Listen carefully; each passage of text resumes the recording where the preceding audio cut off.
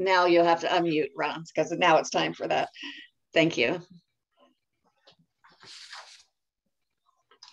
And now Ron will bring us our first scripture reading.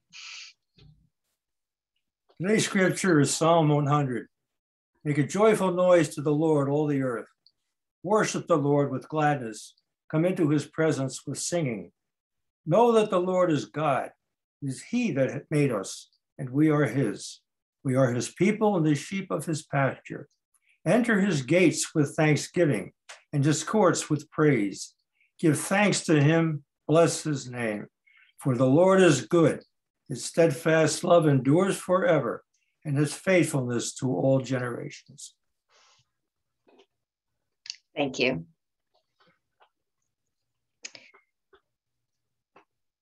And now, Ron, would you please go ahead and put that mute back on? Appreciate it.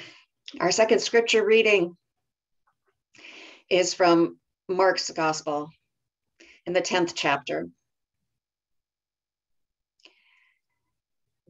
As he, Jesus, was setting out on a journey, a man ran up and knelt before him and asked, "Good teacher, what must I do to inherit eternal life?" Jesus said to him, "Why do you call me good? No one is good but God alone. You know the commandments. You shall not murder. You shall not commit adultery. You shall not steal. You shall not bear false witness. You shall not defraud. Honor your father and your mother." He said to him, "Teacher, I have kept all of these since my youth." Jesus, looking at him, loved him and said, "You lack one thing.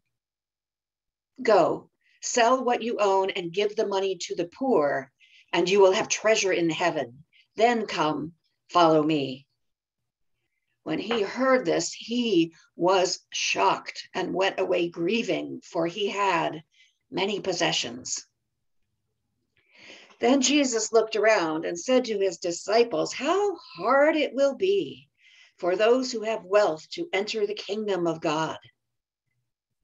And the disciples were perplexed at these words. But Jesus said to them again, "Children, how hard it is to enter the kingdom of God. It is easier for a camel to go through the eye of a needle than for someone who is rich to enter the kingdom of God." They were greatly astounded and said to one another, "Well, then who can be saved?" Jesus looked to them and said, "For mortals, it's impossible, but not for God. For God, all things are possible."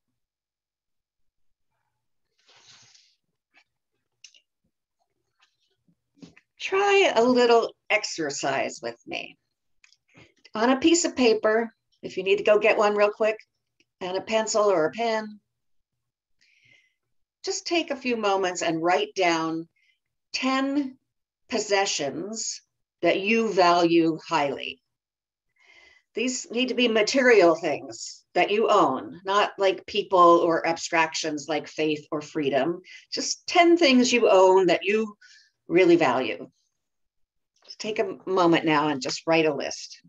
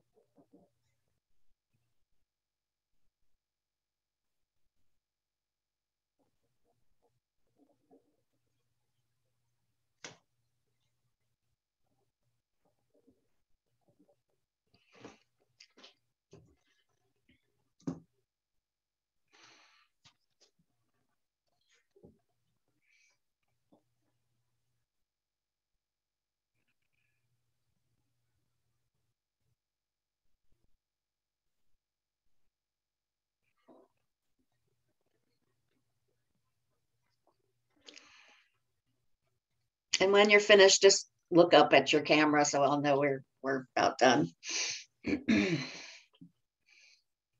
Okay. Now, imagine that a total stranger comes to you, and this person has nothing but the clothes on their back.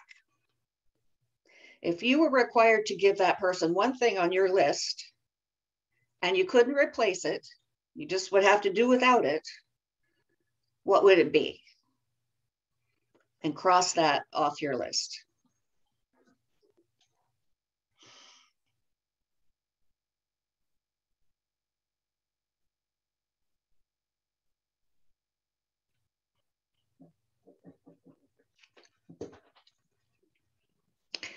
Now, let's say a close friend comes to you in need.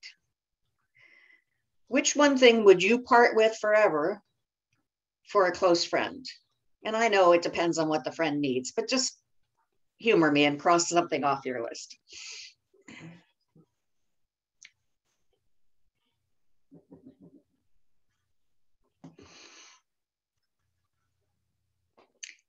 Now, suppose that you needed to evacuate your place of residence and you need to leave behind 5 things that you might never see again. Cross off those 5 things.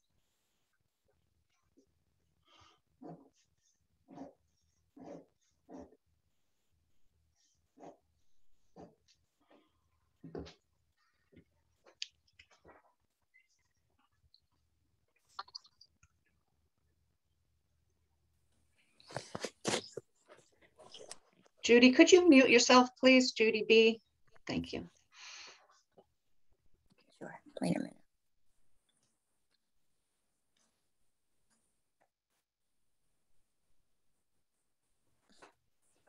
The mute is the little microphone part. I know. My phone's difficult. Oh, sorry. You keep coming back to me. Let me see.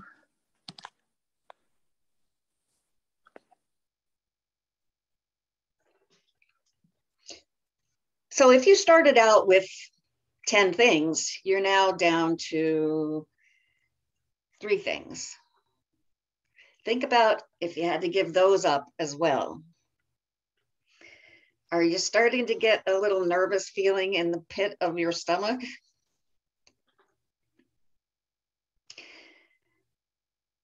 Would you put this passage from Mark, where Jesus tells the man to sell all of his possessions and give the money to the poor, on your list of things we wish Jesus hadn't said? Jesus said to him, if you wish to be perfect, go sell your possessions and give the money to the poor, and you will have treasure in heaven. Then come and follow me. When the man heard this, he was shocked and went away grieving because he had many possessions.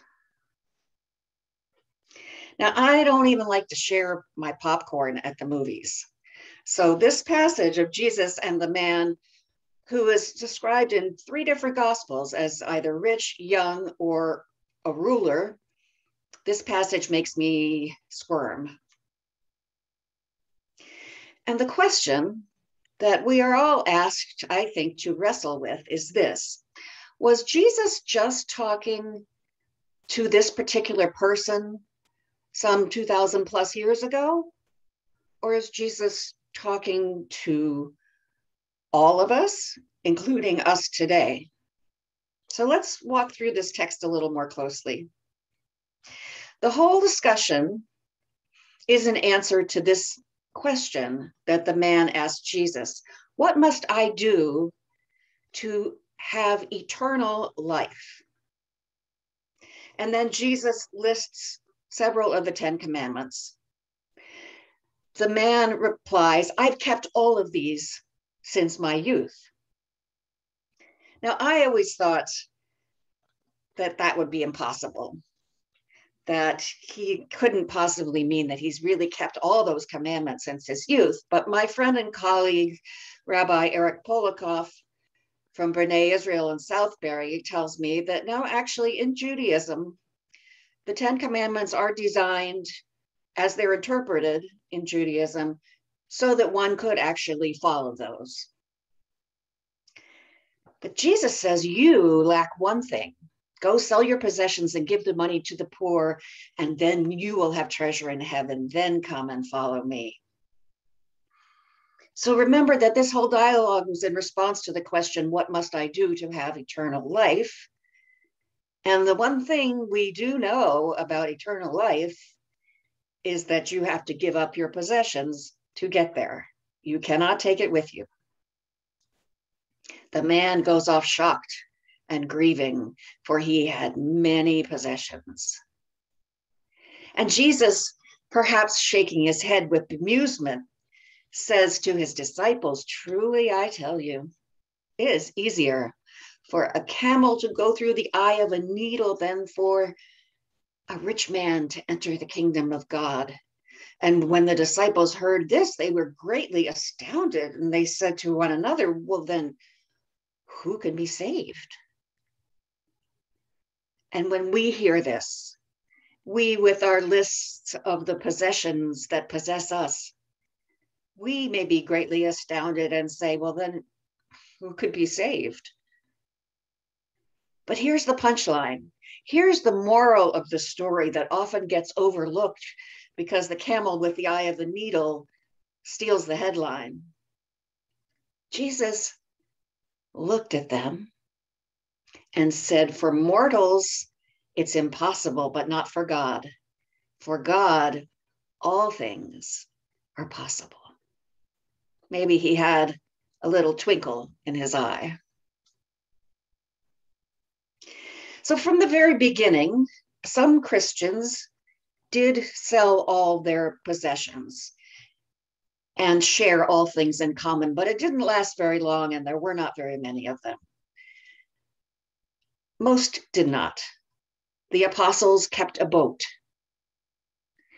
One of Jesus' main supporters and followers was Lydia, who was a rich merchant who dealt in purple cloth. The man who hosted the Last Supper showed the disciples to a large room upstairs, furnished and ready.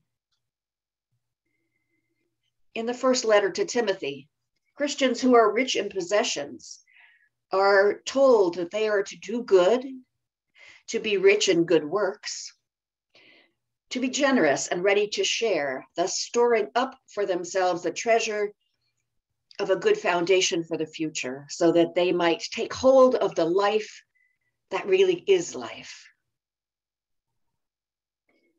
Jesus knew what was in that rich young man's heart and home and coffers. He knew what for him individually was keeping him from fully entering the kingdom of God. And God knows our hearts and our homes and our bank accounts. God knows for each of us, and it's different, what is preventing us from a full and right relationship with God. And God invites us into a different, fuller, and more holy space. Rich, poor, somewhere in between. It's not what we possess that defines us. It's whose we are. We belong to a generous and gracious God who loves us and who wants us to love God in return, to love our neighbors, to love ourselves, and to love the world that God created and use the resources we have to make it a better place. May it be so. Amen.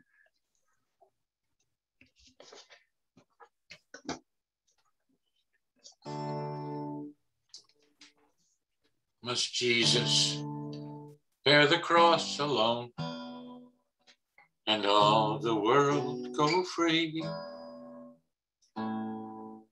No, there's a cross for everyone, and there's a cross for me. The consecrated cross I'll bear till death shall set me free, and then go home my crown to wear. For there's a crown for me.